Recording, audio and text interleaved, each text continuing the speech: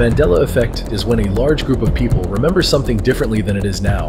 And today, I'm finally answering the question, what caused the Mandela Effect? This has been a debate for years and years with many compelling arguments.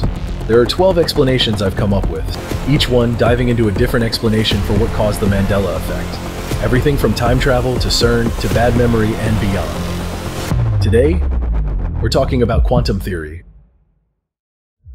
This one is going to get complex, but I'm going to do my best to make it make sense. You see, at the quantum level, particles behave in ways that defy conventional thinking and understanding. The principles of quantum superposition and entanglement suggest that all possibilities exist simultaneously until observed. Meaning your reality as well as my reality might just both exist. It's a strange concept, but elements of quantum theory actually back this up. To understand this concept better, we need to understand both objective reality and subjective reality. In the simplest terms, objective reality is the way things are, without any person's thoughts or feelings affecting it. It is the truth, whether people know it or believe it. Then there is subjective reality, and that is how people see things based on their own thoughts and feelings. So when we speak of objective reality, we all agree that this is the truth. This is how something is. But what if it isn't? The big deal with the Mandela Effect is that the truth sometimes seems to not be so clear-cut. While a ton of people might remember one thing being one way, in reality, that thing is actually something else. The clash between these things is what makes the Mandela Effect so fascinating and so confusing. So what if objective reality wasn't actually objective? There has been a hypothesis regarding this very idea for decades. Originally proposed by the Nobel Prize-winning physicist Eugene Wigner. You see, back in 1961, he outlined a thought experiment that demonstrated one of the lesser-known paradoxes of quantum mechanics. The experiment, known as Wigner's Friend, is a thought experiment in quantum mechanics that raises questions about the nature of reality and the observer's role in it. The thought experiment goes as follows. Wigner has a friend who performs an experiment measuring the spin of an electron. In this thought experiment, Wigner is outside of the lab and doesn't know the outcome of the experiment. From Wigner's point of view, the electron is in a superposition of spin states, meaning the electron is both up and down, until his friend takes the measurements and collapses the wave function. However, from his friend's point of view, the electron had a definite spin from the moment the measurement was made. Totally simple, right? This thought experiment illustrates the idea of observer-dependent reality, where the state of a physical system can change depending on the observer and the act of measurement. This obviously raises questions regarding the relationship between consciousness and physical reality.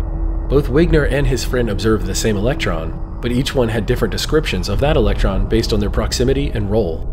Now, this raises questions regarding the relationship between consciousness and physical reality. Both Wigner and his friend observed the same electron, but each had different descriptions of that electron based on their proximity and role. This thought experiment raises questions about how we see reality, and whether or not there is one reality or different realities depending on who is observing it. It also questions the role of consciousness in shaping our understanding of the physical world. All of that to explain that this was just a thought experiment and nothing more. Until 2018, when humanity finally had the capability to actually try out this experiment. And guess what? Wigner was right. His hypothesis suggested that there is no objective reality.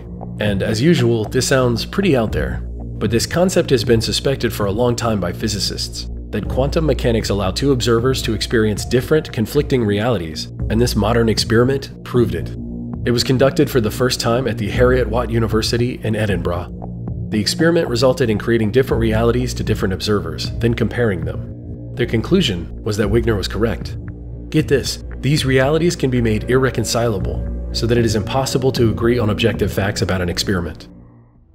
The Mandela Effect could be a reflection of the ongoing debate between objective and subjective reality. Experiments such as Wigner's Friend have led some scientists to believe that there is no single objective reality, only multiple subjective experiences. Meaning reality is, well, kind of what you make it. Could it be that timelines themselves are subjective, and as our collective consciousness evolves, our timelines change to match new perspectives? If reality is not fixed, but rather in a constantly shifting patchwork of individual perceptions, then it makes sense that different people might remember different versions of history. It's a truly mind-blowing concept to consider. I don't know about you, but my mind is blown. Absolutely incredible stuff. This means reality isn't always as clear-cut as we have imagined and speculated it to be. It's possible that the correct answer to one perspective is not always the correct answer to another. So is it possible that objective reality not actually being objective might be the cause of the Mandela Effect? Perhaps this alternative view that so many people have suffered from isn't actually just millions of people being wrong about millions of things, it's that what they saw or heard actually was different. It's truly a fascinating thought, perhaps too fascinating. The experiment produced an unambiguous result. It turns out that both realities can coexist even though they produce irreconcilable outcomes, just as Wigner predicted, which raises some fascinating questions that are now forcing physicists to reconsider the nature of reality. The idea of objective reality relies on three assumptions: agreeable reality, freedom of choice, locality. What does any of that mean? Let me explain. That universal facts actually exist and that observers can agree on them. That observers have the freedom to make whatever observations they want. The choices one observer makes do not influence the choices other observers make. Physicists call this locality. The idea of objective reality relies on these three assumptions: agreeable reality, freedom of choice, locality. If objective reality is, well, real, then these assumptions must all hold. But this experiment proves that one or more of these assumptions must be wrong. These results suggest that objective reality does not exist. Now just think about the implications of this in regards to science. The scientific method relies on established facts acquired by repeated measurements and agreed upon universally and independently of those who observe them. Yet here we are, with fundamentally contradictory results that potentially undermine this very idea. This is why quantum physics is such a fascinating field of study. It's typically made up of difficult to initially conceive and conceptualize ideas, but also has the potential to completely upend everything we know as humans. So what's next for testing objective reality? Well, scientists will have to construct experiments that create increasingly bizarre alternative realities that cannot be reconciled. How and when will this happen? Well, that's the fun part of science. It's anyone's guess. I'm just a layman in regards to all of this, but one direction scientists can look to is the Mandela Effect. Questioning the nature of objective reality was once laughed at as nothing more than a silly thought experiment. But here we are, evidence to support that everything isn't as it seems. The Mandela Effect is regarded by many out there as a silly concept that has been ridiculed as nothing more than people having false memories. But what if that isn't correct? What if it's more than that? There has only been one study that has looked into the Mandela Effect, and it came to the conclusion that these memories people have are real, but where they're coming from, and how so many people share such similar memories, well, no one knows for certain. It's a goldmine of potential new scientific discoveries, and I think instead of being ridiculed, it needs to be looked into. The Wigner's friend hypothesis reminds me of the famous double-slit experiment, because both suggest consciousness plays an important role in reality, and as such, both would help to support the concept of the Mandela Effect. Here is how the double-slit experiment and the Wigner's friend hypothesis are related in this manner.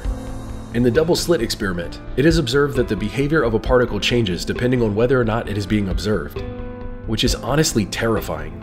A particle doing something different when it's being watched versus when it isn't? What? In the same way, the Wigner's friend hypothesis suggests that the act of measurement changes the observer's perception of reality, and thus creates a different reality of the system being observed. Put simply, both of these ideas suggest that consciousness plays a role in the behavior of matter at the quantum level. Meaning, if things change when we aren't looking, and reality isn't actually objective, the Mandela Effect isn't such a crazy idea after all. And to take things further, could our reality be in a quantum state where multiple versions of the past and present exist at once? The Mandela Effect might be a glimpse into these strange and hard to understand quantum fluctuations, where different possibilities converge in and out of reality, causing people to experience different versions of reality. It's a theory that borders on the incomprehensible, but aligns with some of the most cutting-edge ideas in modern physics. Does this mean quantum theory caused the Mandela Effect? Let me hear your thoughts below, and look forward to the next exciting episode, where I'll tackle yet another possible explanation for what caused the Mandela Effect.